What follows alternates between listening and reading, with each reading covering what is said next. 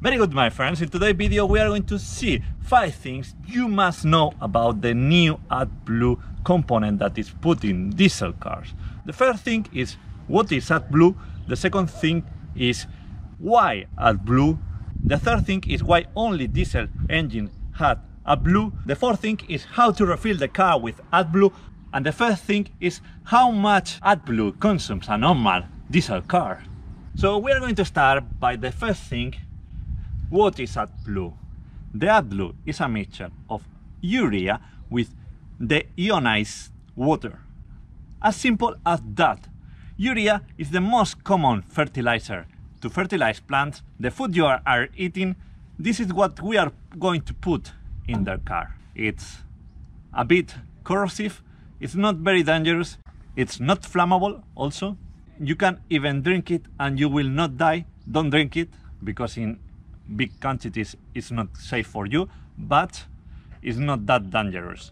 Why we started to use AdBlue? Because the European Union and other states said that the NOx emissions had to be reduced in cars. NOx emissions had to be reduced. So the best way that they have found cost effectively to reduce this emission in diesel cars is to use the AdBlue system. AdBlue is the liquid used in Shell NOx catalyst.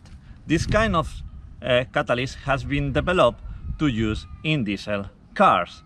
This system helps to reduce the nitrogen oxide components to water and nitrogen gas, that they will not damage us or the environment. Nitrogen oxide is very bad for the health because it produces ozone when mixed with our lungs and generate nitric acid.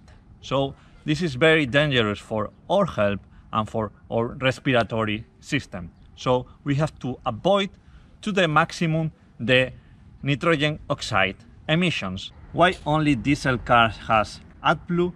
It's because in the diesel exhaust gas there are too much oxygen. Why? Because we are not able to control in a cost-effective way the air-fuel mixture.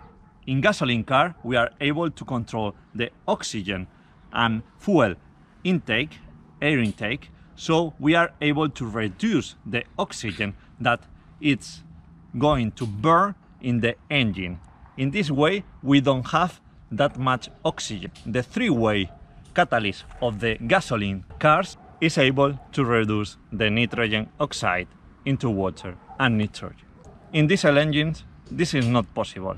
It's not possible to control the oxygen intake, and that's why there is only AdBlue in diesel engines. In our case, we are going to go to the gas station to get the AdBlue, but you can also buy bottles. You will see that we are going to fill only like 4 or 5 liters, and these 5 or 4 liters are going to last for a lot of kilometers. More or less, the AdBlue you need from 2 to 6% of AdBlue for each liter of gasoline.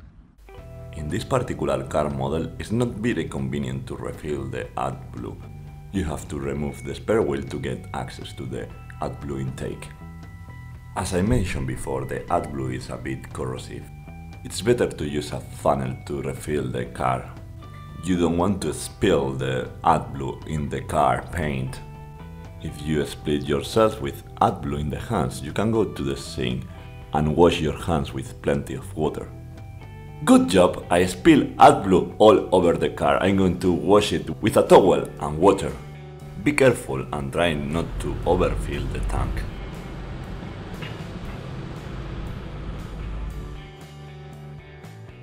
I'm doing everything wrong and making all the mistakes, so you don't need to repeat them. I'm going to soak the paper in the AdBlue so when I put the cap, it will not spill again.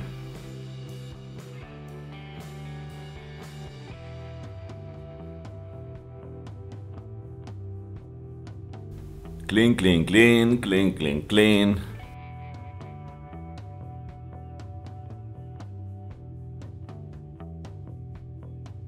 And now we close the big cap. I hope this video has been useful for you. Don't forget to subscribe to the channel, like the video, and thank you for watching.